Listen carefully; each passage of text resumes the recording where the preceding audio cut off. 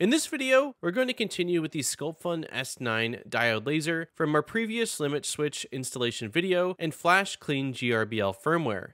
Although we are working with the S9 in this video, the process will be very similar for other diode laser engravers with Arduino-based controllers. This will allow the machine settings to be saved permanently, so your laser will remember the new limit switch configuration without having to run the macro every time you start the machine.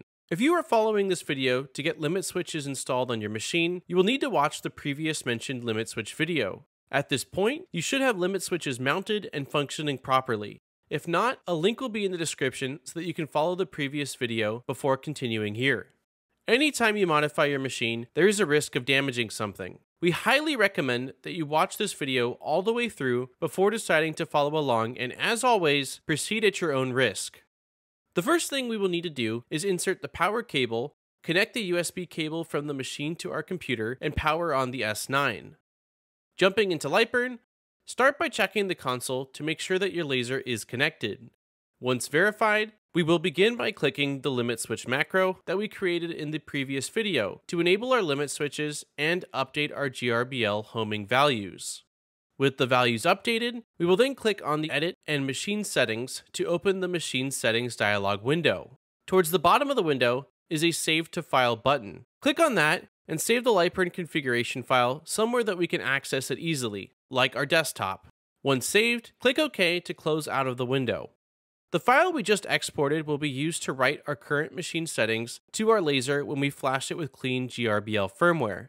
To be safe, we also recommend grabbing your GRBL values from the console. To do this, type $$ into the console and hit enter. When you do, you will see a long list of values that represent your current firmware settings. Highlight all of these values and copy them to a text editor that you can save as a backup in case you ever need to reference these values later. Before moving to the next step, we need to close out of LightBurn.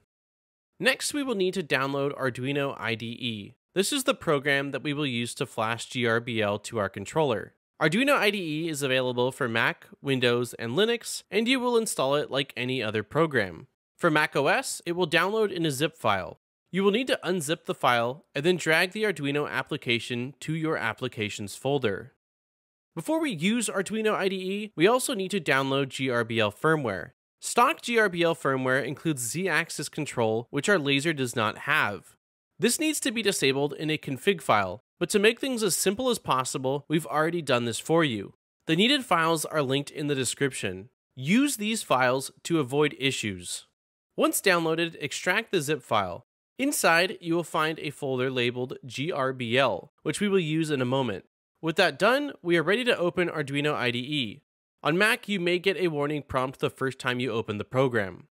Inside Arduino IDE, start by heading up to the Sketch menu. Then include library and add .zip library.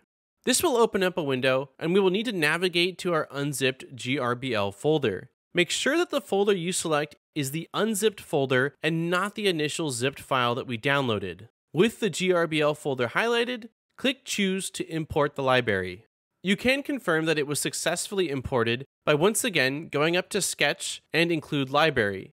If it was imported correctly, you will see GRBL listed under Contributed Libraries. Next, go to File, Examples, GRBL, and select GRBL Upload. This will open a new window containing the sketch that we will be flashing to the controller. Before we can flash our board, we do need to tell Arduino IDE the board type as well as the COM port the laser is connected to. To select the board type, we will navigate to the Tools dropdown, Board, and select Arduino Uno for the Sculpfun S9. Also under Tools, we need to go to the port and select the port that our laser is connected to. If you have multiple options, disconnecting the laser and reconnecting will allow you to see which port appears. That will be the port for our laser. Next, click the Verify button, which is the check mark, to make sure that everything is compiling correctly.